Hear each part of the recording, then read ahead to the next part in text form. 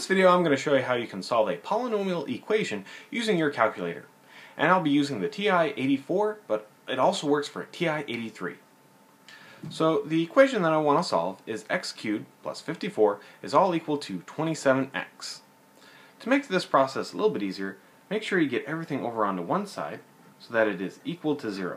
So I will subtract a 27x from both sides, giving me an x cubed minus 27x plus 54. Alright, so this is what we want to put into our calculator. Let's go ahead and grab it.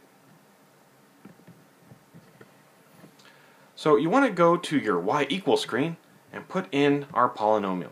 So y equals, and we'll put in our x cubed minus 27x plus 54. Alright, looks good. Go ahead and go to the graph screen to see if we can get a good picture as to what this looks like. Now I'm using a window from negative 10 to 10 on my x's and negative 10 to 10 on my y's. So it looks like this has a couple of spots that could be solutions.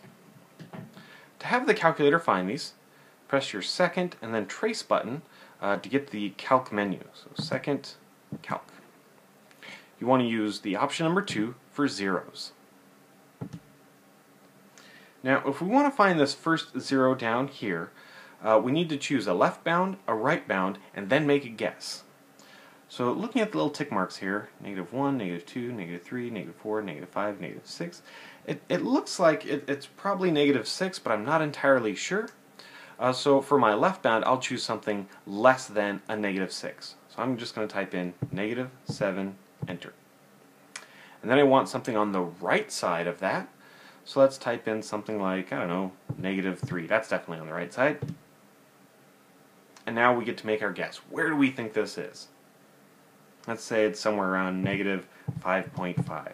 I really think it's at negative 6, but you know, just somewhere between your left bound and right bound will work out just fine.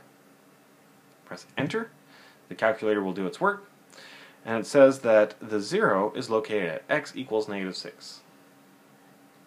So sure enough, that is one of our solutions. X equals negative 6.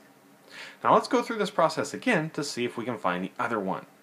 So second, calc, go down to 0, and enter. So we need to choose a left bound, a right bound, and a guess for this one over here. This one looks like it's probably around 3. So for my left bound, I will choose 2, something to the left of 3. For the right bound, I will choose, let's go with 5, somewhere on the right. And let's see, somewhere in between those, let's use 3.5. Okay, calculator will think for a bit. It says it found it at 2.999999999. So we'll round that and say x equals 3. So those are two solutions that it found for this polynomial equation. Remember that we're essentially getting everything over to one side, then having the calculator find the zeros.